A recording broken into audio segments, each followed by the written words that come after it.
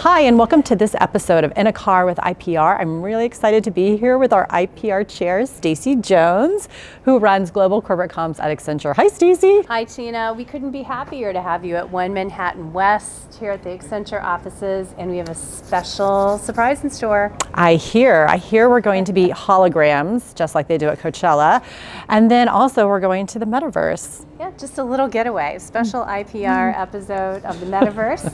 We're going to take you to the nth floor, not the 10th floor today. Okay, good. I'm really looking forward to it. Wonderful. All right, ready to go? Off we go.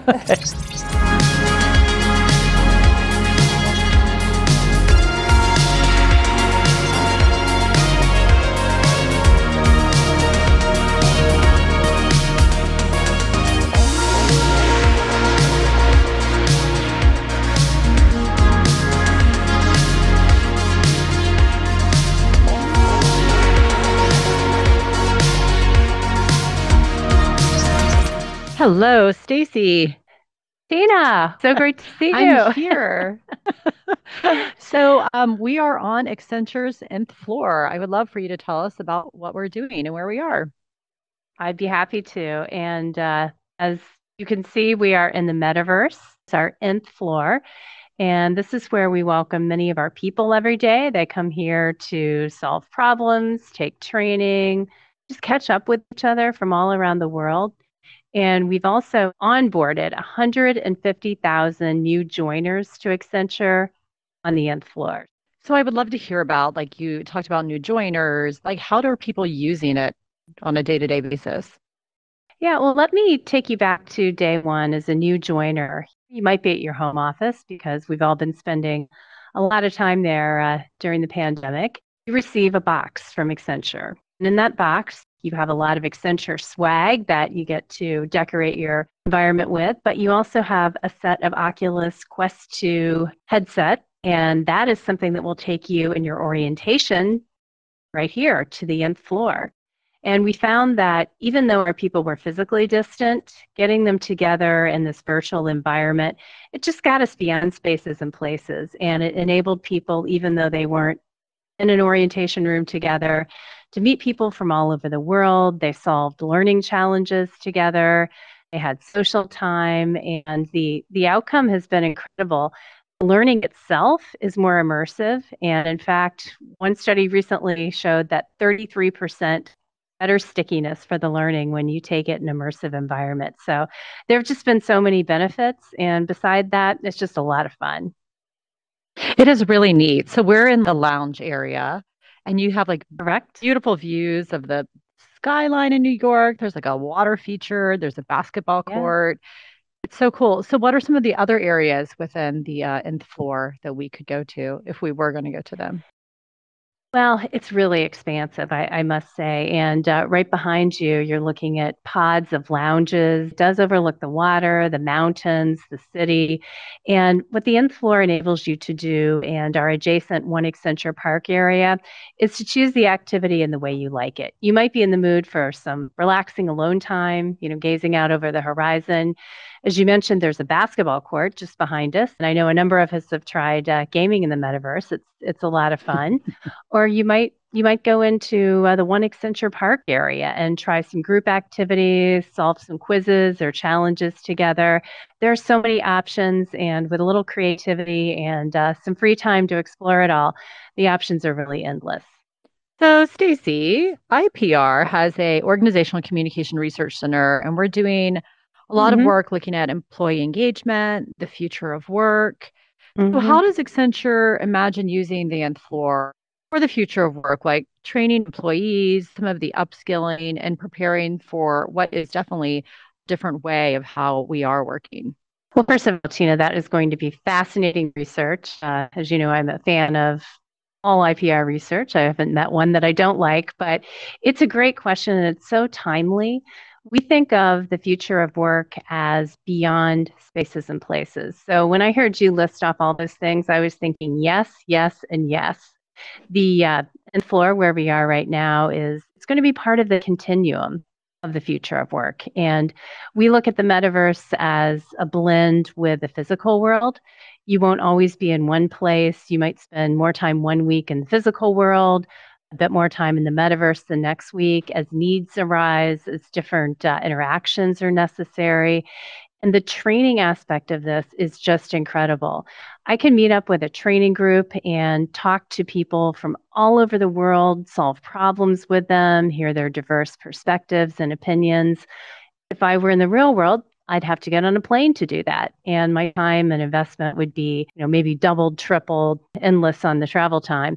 The other fabulous thing about it is the immersive learning is multiples more effective of how I pick up and retain information. So there are a ton of benefits, and it's not right for every situation, but as a continuum and as part of what we're offering in the future of work, this is really something that we see as essential to providing our people all over the world.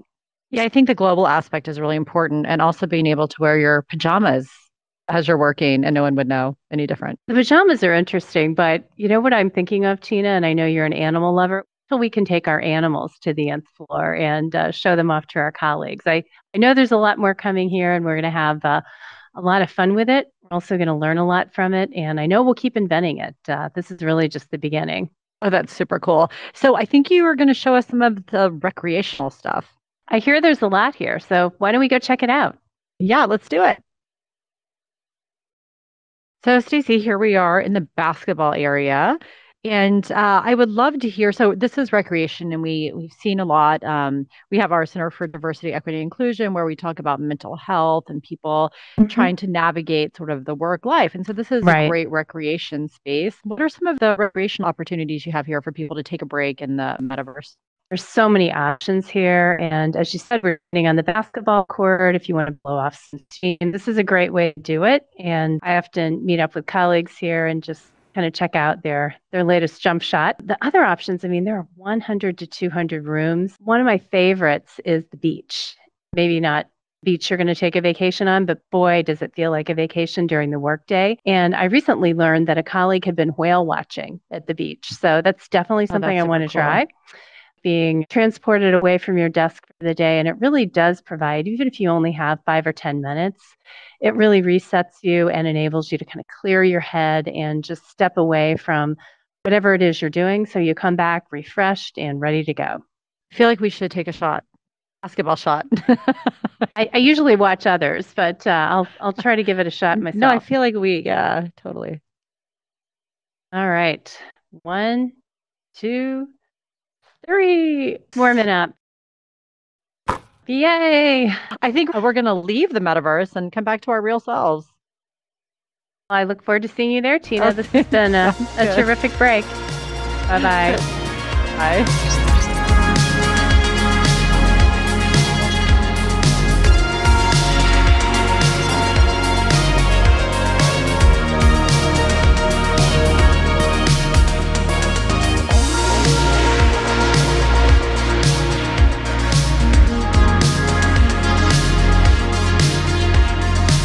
All right, so Stacey, Can you tell us a little bit about where we are and what we're seeing? Well, probably most importantly, we're at Accenture and 1 Manhattan West. This is our new amazing innovation hub building. We have the top 8 floors here, and we actually moved in during the pandemic, so it was very exciting once we started coming back to the office, coming back to this new incredible space. We've got just tons of technology here, everything from a cloud room to a metaverse visioning room. It is never a dull moment, honestly. So I have to keep myself focused on work. So will you tell us a little bit about your career journey and then how and then you've been here a while at Accenture and talk about that. Yeah. Well, I started as a journalist, and it was a gift that I got to meet the city manager who was the public relations, liaison and community coordinator. And she really became an early mentor for me, and I quickly decided that I wanted to be just like her and help make sense of things. I was a young, aspiring journalist, but I did need people to step in, explain things, give me information, and she did it in such an elegant, respectful way that I took that with me as I made the move to PR a few years later. And I was lucky. I worked at a few terrific agencies and got my hands on a lot of things there before moving over to what was then Anderson Consulting and is now Accenture. So it's, I can't believe it's been more than 25, 28, but who's counting? And every day is different, and that's just the way I like it. I don't think I'd like to get up and know everything that was going to happen each day, and I don't. So IPR, we do a series called Deconstructing, where we break down commonly used terms to have like a better understanding. So one of our second one we did was on stakeholder capitalism. I remember that. That was fantastic. Yes, thank you. The watchword. Yes, the watchword, and exactly like what it is, what are the positives, what are the negatives, and where did the term come from? And I know that Accenture and your team has been working on this 360 value reporting. So do you want to talk about what exactly that is, a 360-degree value reporting, and how your team is involved in communicating about that? No, thank you. It's actually one of my favorite questions. And again, it's very grounded in the business. Our chair and CEO, Julie Sweet, led a pathway to help us create 360-degree value for clients. And what is that? It's value beyond financial value. It's value beyond business efficiency. It's asking questions, what else can we do for you as a client? Do you need help with environmental sustainability? Can we help attract a more diverse workforce to be part of this project? Can we help you with reskilling? So it's always looking at that whole picture of 360 value versus just any one aspect of it. We actually measure our own value that way as a company. You'll hear Julie say that on earnings, that we measure our success by the 360 value we create. So when we thought about the very important task of ESG reporting, which I don't think anyone would argue, minute by minute, it gets more important. It's more and more, and Speaking of the watchword. Yeah. We looked at how we could connect that to what was at the core of our business and driving it, 360-degree value. So telling that story through our reporting, becoming more transparent, clearer about the various aspects that we are delivering as a company, that is really just the grounding of it. And it's creating value, we like to say, in every direction, right? It's not just financial value, but it's all these other aspects. And we've created a new site. If you check it out at Accenture.com, we published last December. It was a groundbreaking moment for us. Whole new level of transparency. We have 6 reporting indices from TCFD to SASB. They're all up there. They're a click away. This should be super easy in a way that we tried before, but we've taken it to a new level with making the information our shareholders, our people, our clients, and communities want to know about us. And they want to come there and get a specific thing. It's easy to do now. So watch for the next version, publishing this December 2022, and more in store, I promise you. All right, Stacey, it's time to ask you some fun questions. Oh, we're allowed to have fun. Yes, I know. Okay. It's amazing. Awesome. And so we take this from James Lipton's Inside the Actor's Studio. And I changed my voice to mimic his formality. It's really good. Yeah. And so there's some really cool interactive screens here too that you have. There are. Yep. Follows my movement. Be careful, they're highly addictive. I know. So. Yes, I found there's a lot of things here at Accenture that are highly addictive. So. Sure. So, how do you like to spend your free time? How do you unwind after a long day? Well, one of the things that I became very reinterested, because I played tennis before in my life, but one of the first sports you could actually get back into was tennis, and I found my way back in and have just continued. It's been a wonderful way both to make friends, blow off steam. I may have gotten slightly better, and I emphasize that's slightly. Fantastic. But for me, it is addictive. And, you hit that one good shot. Granted, you hit the 6 bad ones, but it keeps me coming back. It's a great workout and just a terrific way to step away from it all. Great. Okay, what are your favorite books? Well, funny you should ask. How did that happen? I just had a couple I was hanging out with here. At the risk of being somewhat self-promotional, I will highly recommend Radically Human, written by our Chief Technology Officer, Paul Doherty. It's his second book, both bestsellers on Amazon. And it really talks in a very simple, clear way, both about the technology revolution, AI, everything that is changing our lives just as we speak. But it also talks about the human factor and how that is incredibly important, and that will be a consistent connector and connective tissue through it all. So it helped me put a lot of things together, and I definitely wanted to recommend that. Oh, great. The book I'm reading right now, better job displaying, The Trouble with Poetry. And you might recognize Billy Collins, twice poet laureate here in our fair country. I did not pick this book, it picked me. It's actually for a book club that my son's school parents are hosting on an upcoming Parents Weekend. So I thought I'd dip my toe in, and it's been fascinating. I had not read Billy Collins before. His poems are so simple, they're so, again, clear. It's like the bookend to the technology. And it just helped me. I was a poetry major in college, 16th century poetry. Oh, wow. Let me tell you, that poetry needed a lot of talking about. This is actually just a fun, enlightening, sort of take yourself away from it all read. And right off the bat, it talks about poet's job is looking out the window. And I really thought about what we do for a living and the creativity that all of us have to bring to our jobs. And it's a little bit inspiring. Okay, so what about music? What's like your favorite band, or what sort of music do you like to listen to? That is easy. Anything 80s, almost anything 80s. And favorite band, without a doubt, New Order. Oh, Last really? Friday Fantastic. night, about this time, I was getting ready to go to a New Order Pet Shop Boys show in Brooklyn.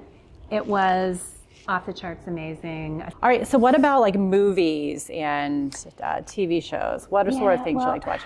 You know, there's so many, right? But I will say I like to laugh, and some of my most special memories with my boys, who are now older boys, they're late teens, was watching funny movies together. And probably our all-time favorite is Will Ferrell. He's hilarious. I will never forget the time we saw Anchorman and then Anchorman 2. I mean, we had tears in our eyes, and we've watched them since over and over. So if you've ever had a tough day in the Jones household, you just get Will Ferrell out and pick one from the collection. It's a great release. He's just a master comedian. Love Will Ferrell. Yeah, he's amazing. Do you have any other favorite comedians? Well, it's funny because I would say Will Ferrell's probably my second favorite comedian, but there's this guy, Steve Cody, who is, he's so funny. He's like the CEO of Peppergum. He's our vice chair at IPR. That's right. I've seen him a few times. Yeah, he's pretty funny. He's amazing. Stacey, I have a surprise for you, actually. No way. Look, it's Steve Cody. Oh my gosh. It's just, I had no idea he was going to be here. I'm interviewing for the receptionist position here. Yay. Yes, and I consider myself the Ron Burgundy of public relations. So I'm hoping that you could put in a good word for me. And if I get the receptionist gig, I will get you a Peppercom branded hoodie. Oh my gosh. Well, say no more, Steve. That sounds like a perfect deal to me. I'm ready to start Monday. I can start Monday. Are we starting a humor line, Accenture joke of the day? Or, absolutely. Okay. Absolutely. Well, this could be a lot of fun. Yes. Yeah. Yes. A little technology and smiles. Absolutely. It's all part of the Metaverse. Awesome. Well, thank you for stopping by, Steve. Yeah, no, I've got to go climb the Empire State Building. So someone's got to do it. Someone's got to do it. So it's great seeing you guys. What a nice surprise. Always a pleasure to stop by. And I'm at the desk Monday. Okay. All right. I'll look for you there. All right. Enjoy the weekend. Bye-bye. Bye, Steve. If heaven does exist, what would you like to say? What would you like to hear God say as you enter the pearly gates?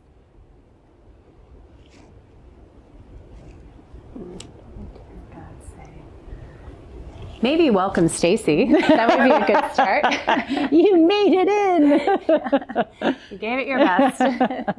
But I guess, kidding aside, I would like to leave this place better than I found it. And I think about that a lot with Accenture. And do I have a day, a week, a month, a year that I can actually say, I made the place a little better. I helped someone do a little more. I put a smile on someone's face. And that's what makes it a good day, wherever you are.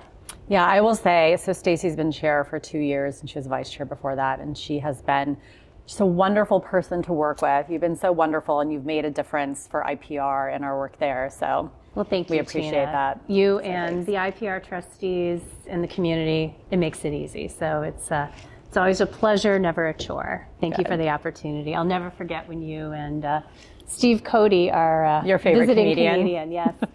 I was sitting at a page conference, I believe, over at a table handling an issue, and you two snuck up on me and said, "We have a question for you." And I thought, this is going to be really hard. And you presented me with this great opportunity, and I was hard pressed to say anything but yes. It's been a great adventure, and looking forward to all that IPR will achieve and the difference it will make in the future. So, well, thank you. Lots of good stuff ahead. Well, I really appreciate you taking us around today and seeing all the wonderful things at Accenture. It was a lot of fun. And your team is great, and the Metaverse is super cool, and what a view, and holograms. It was just a really fun, tactile, visual, just audio experience. So I really appreciate you taking us around today. Well, thank you for being game for it all, and some great memories were made today. Absolutely. So this wraps up our episode of In a Car with IPR. Thanks to our special guest, Steve Cody of Peppercom, who's right there. You have to say bye, Steve. Cameo's coming back. Bye, Steve. Bye, Steve. So if you like this video, please follow our YouTube channel and give it a thumbs up. And we're looking forward to more episodes of In a Car with IPR, where we're not masked and we can see people in person. So thank you all for tuning in, and we'll see you in the next one.